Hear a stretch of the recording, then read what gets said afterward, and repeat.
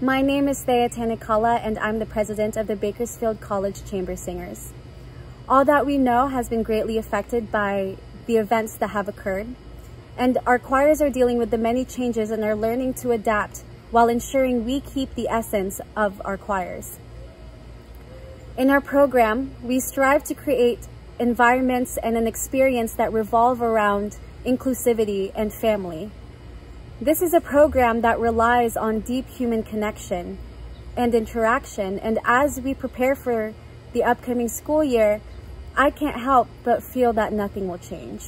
And it's extremely challenging to be away from my choir family, and it's especially difficult for us to not be able to make beautiful music together. I said earlier that nothing may change, but it's important to realize that change is necessary.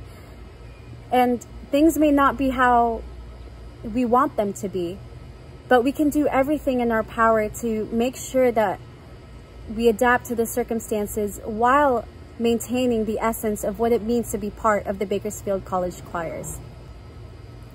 Music is what drives me, and it's been the source of motivation during quarantine, and it's so beautiful to me that this is a passion that I can share with the people in my choirs.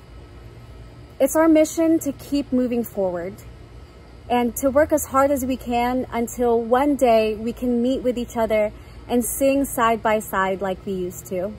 But until then, we will continue to build our community, build our family, and we will strengthen one another and come out of this stronger and more united than we ever have been.